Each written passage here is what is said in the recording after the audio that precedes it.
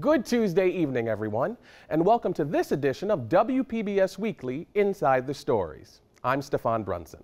With spring officially here and restrictions lifting across Canada, home buyers are gearing up for a busy real estate season.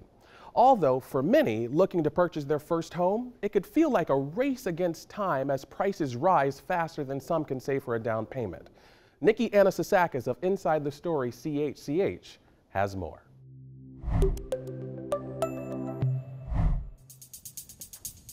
From 2020 to 2021, we saw appreciation anywhere from 18 to 33%, depending on the neighborhood. It's a scorching hot housing market, breaking records month after month, with homes selling for ever more eye-popping prices, with seemingly every house of every size and shape going for big bucks. I saw a condo townhouse sell for over $1 million this last week, 2 of them. With interest rates on mortgages now drifting higher, help may be on the way to bridge a sprawling affordability gap for many. Though GTA real estate broker Lambros Demos says he doesn't expect the Bank of Canada's interest hike of 0.25 percentage point to affect the home buying frenzy all that much, at least for the spring selling season. Talk about the Bank of Canada now raising their interest rates. What does this mean for the housing market and for our economy here in Canada? There's a lot of, I'm not going to say confusion, but a lot of people don't understand exactly what it means. It affects only the variable rate. It doesn't affect the fixed rate. And the variable rate makes up probably about 25% of all mortgages in Canada. It also affects things like home equity lines of credit and other types of loans. So that's where you'll see a bigger impact for this announcement. But don't let the sky-high housing costs deter you from looking into investing your first property.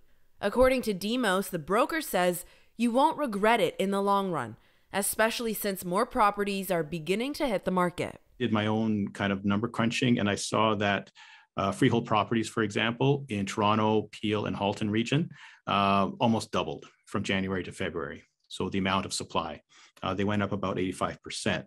Townhomes in particular went up 124%. So there's a ton more properties available for buyers. Not all housing types are equal when it comes to price and availability, though, Demos says. Many millennials have been priced out of the detached housing market and are forced into settling for a condo or townhouse instead. According to the real estate platform Wawa.ca, Toronto is now the most expensive housing market in Canada, ending Vancouver's over 30-year run, and the average home price increased 28% to $1.3 million year over year. A figure that surges to $2 million for detached properties, a difference of $700,000. So we've basically gone from a detached to a semi-detached to a townhouse. I know there are different types of townhouses. So it seems like with each day, we keep having to reduce either our expectation or our quality. 31-year-old Shineman Eheme, who's currently renting in Etobicoke, says her and her spouse's house search has proven to be much more challenging than they assumed it would be. We're a 2-income household, and we consider ourselves to be at least mid to high, like in the mid to high earning range. But we noticed that the kind of houses that we're seeing in the market that we can afford are not the quality or the size that we had initially assumed.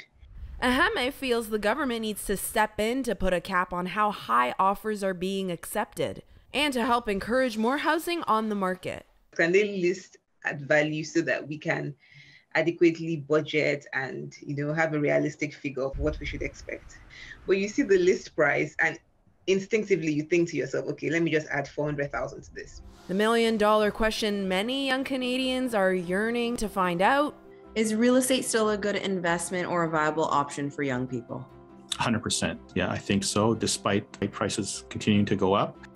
If you're able to, Lambros says, this is your time to jump on a property, any property for that matter, because its value will appreciate almost immediately, as the housing market is showing no signs of slowing down anytime soon. You look at over the last 40 years, the market has continued on an upward trend. Yes, we've had a few dips here and there, but it's never come crashing down. Even in the financial crisis of 2008, the market didn't crash. With spring knocking on the door, more supply starting to hit the market, and Ontario reopening, Demos predicts the market will begin to balance itself out. Though there are many unknowns, like future interest rate increases or the risk of recession. If that affects supply chain, that could affect a whole bunch of things and throw us into a twist again. So who knows what's going to happen.